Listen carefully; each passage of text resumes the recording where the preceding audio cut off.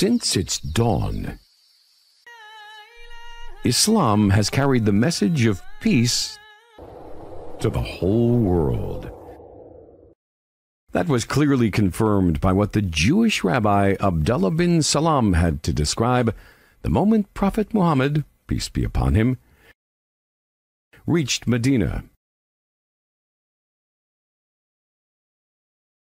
After he left Makkah, saying, "When the Prophet, peace and blessing be upon him, came to Medina, the people gathered around him, and I was one of them. I looked at his face and understood it was not the face of a liar.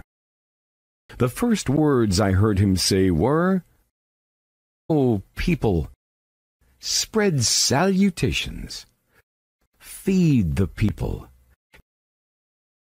keep ties of kinship, and pray during the night while others are asleep, and you will enter paradise in peace.'"